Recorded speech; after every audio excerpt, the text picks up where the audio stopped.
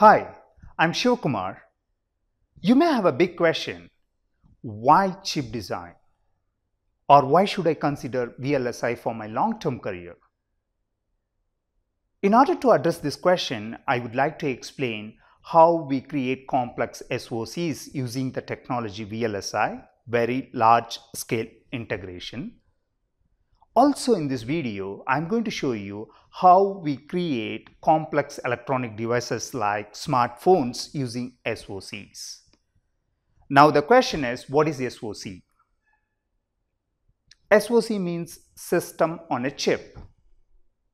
Basically, system on a chip is an integrated circuit that integrates all or most of the components of an electronic system. For example, Apple's SoC A14 incorporates everything needed for iPhone 12. So I would say A14 does everything for iPhone 12. That's why it's pretty complex and it demands more than 11 billion transistors. So in this video, I'm going to show you how we create such complex SoCs like A14 using the technology VLSI. All right?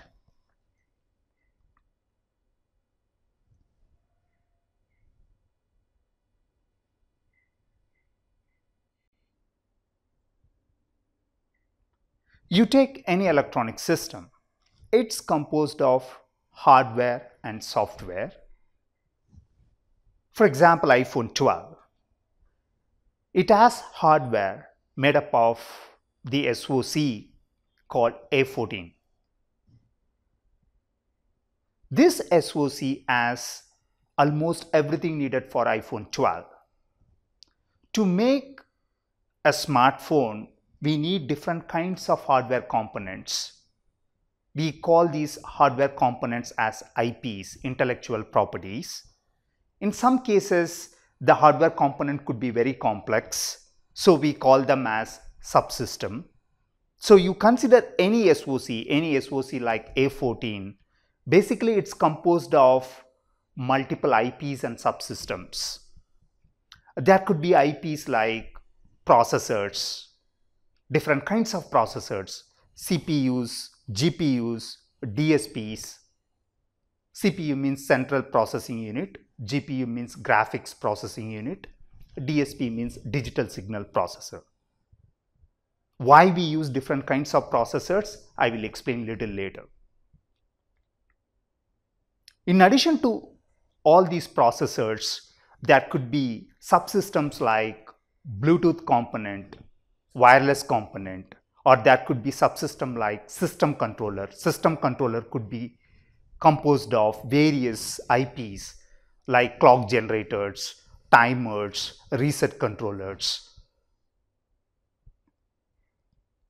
And there will be other IPs like memories. There could be different kinds of memories like random access memory, storage memory. And there could be different kinds of interface IPs. We may need different kinds of interfaces like USB for high-speed serial communication. In addition to USB, we may need different kinds of interfaces like SPI, UART, I2C. So the SoCs like A14 will have different kinds of IPs and subsystems. In case of smartphone, the hardware is primarily made up of SoCs like A14. In addition to the hardware, there will be so much of software. If you consider the software, there could be different things like application software and system software. Basically, application software provides the user interface. There could be different kinds of applications. In case of smartphone, there could be different kinds of mobile apps. Mobile apps like YouTube, Google Map. There could be app like Maven Silicon. You would be able to watch all our videos. In addition to the application software, there will be a system software. What is system software? System software is the software that manages the hardware. Basically, system software provides interface between application software and the hardware. This system software is composed of various components like operating system, device drivers, and protocol stack. Operating system is the main component. So basically, operating system provides the rules, how the application software should interact with the hardware, what it should do, what it should not do. Also, the operating system provides the necessary device drivers and firmwares, including protocol stack. So the operating system takes care of certain important things. It manages the I/O operations. It allocates the memory, including storage and RAM. It's also responsible for running multiple applications in parallel. We always want to run multiple applications in parallel. You just think of the scenario. You may want to book a cab through Uber, and then while traveling you might want to watch the videos, so you might be using YouTube, and then someone might be calling you, and then you might want to chat with your friends on WhatsApp. So this is how you would end up running multiple applications in parallel.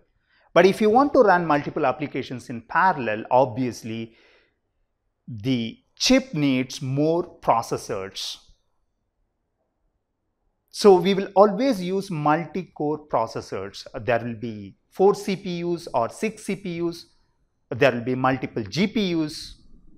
That's where the operating system comes into picture. When you run multiple applications, basically the operating system runs multiple applications on multiple cores. That's how you get more speed. What is device driver? For example, if you want to connect your iPhone with an external printer like HP printer, then you may want to install HP's device driver on your mobile phone. So basically the device driver is the software that provides APIs to your mobile phone. So it defines how the smartphone can communicate with the printer.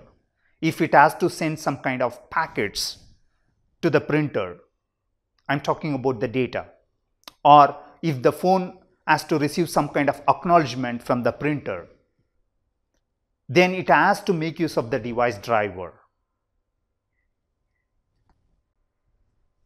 Sometimes we call these device drivers as firmware.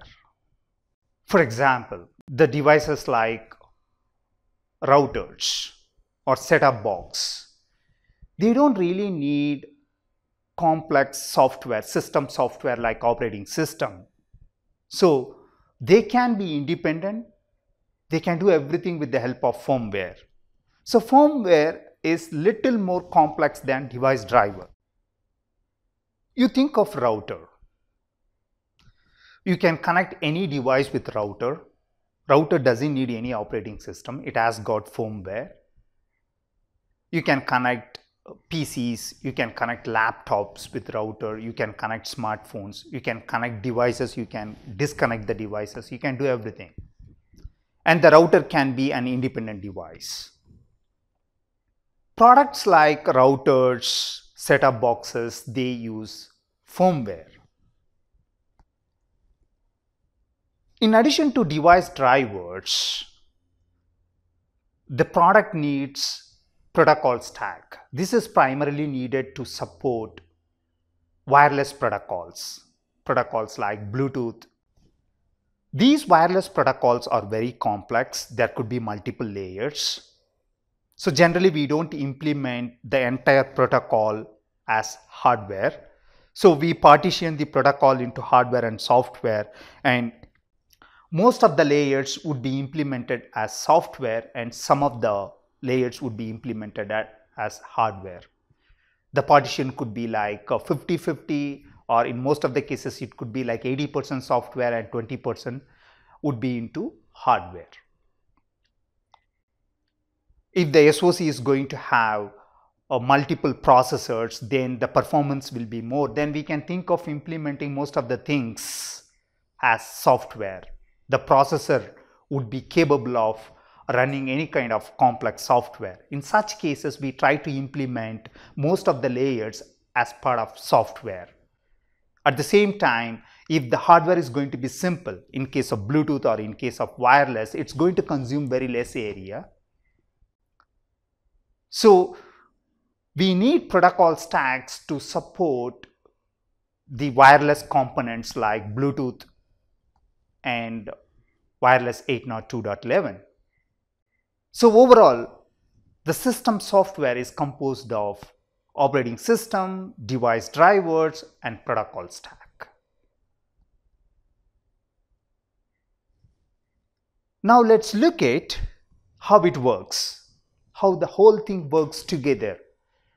There is so much of software, and the hardware has got a complex chip called SoC, and how the whole thing is going to work together. For example, you look at iPhone. Let's say you click on a particular app, in this case calculator. What happens? So here the operating system loads the equivalent binary of this particular app. So in this case, this iPhone has got ARM processor. So whatever the software we run, everything will be converted into processor instruction. That's where ISA comes into picture. ISA means instruction set architecture. So the software application will be converted into processor instruction. Eventually, it will be executed in terms of machine language. So the ISA defines how the processor instructions can be converted into binary. So the processor is the one which is going to interpret the commands initiated by the application, and based on the command, the processor is going to initiate different kinds of operations. That's how we would be able to do different things on smartphone. Now look at this example. When you click on any particular app, in this case calculator, basically the operating system loads the equivalent binary into RAM. RAM means random access memory. Also, the operating system loads the starting address of the binary into a special register called program counter. It's called PC. So you consider any processor like ARM or Intel's processor like x86, or the processor could be an open source ISA, a RISC-V. Every processor has a special register called program counter. So the operating system loads the starting address of the binary, where the binary is loaded in the RAM. It loads the starting address into program counter, and the program counter is going to increment sequentially. Basically, the processor uses the value of program counter as address. So the processor is going to fetch the instructions from the memory based on the value of program counter, and the program counter is going to increment sequentially. That's how the processor will fetch all the instructions from the memory, and that's how the processor is going to execute each instruction. So what you need to understand is, when you click on any particular app, the operating system loads the binary, and then based on the address, the processor is going to fetch all the instructions from the RAM, and then the processor is going to execute all the instructions. For example, here you can do different things on this particular app. You can add the values, you can multiply the values, you can divide the values. Every time when you do something, addition or subtraction or multiplication, it's going to initiate the processor instructions. Similarly, there will be different kinds of instructions like add, subtract, multiply. If you consider ARM processor or x86, And all these things will happen through arithmetic logic unit. If you go further down, deep inside the processor, you might be able to find the components like arithmetic logic unit. So whatever the operations you do on this calculator, addition, multiplication and subtraction, everything is going to happen in terms of processor instruction. And that's how the processor calculates the value. And then once it calculates the value, the results will be sent back to the application. That's how your smartphone works. So overall, you consider any electronic system, it's composed of both hardware and software. In the case of smartphone, basically the hardware is made up of SoCs like A14. This kind of SoC will have all the components needed for the smartphone. There could be different kinds of hardware components. We call them as IPs, intellectual properties. There could be different kinds of IPs like processors, different kinds of processors like CPUs, GPUs, DSPs.